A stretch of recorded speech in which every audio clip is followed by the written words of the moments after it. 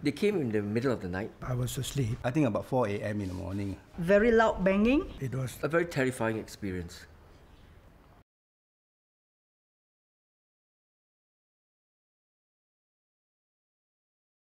Are you a Marxist? I said, no. And before I knew it, he whacked me across the face. And he gave me one hard punch on the abdomen. Wow, that was really painful.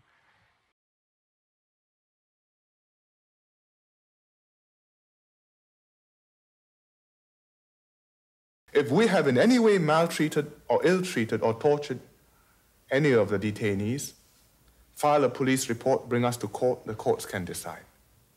They have not taken it up. We don't ill-treat people, we don't beat people.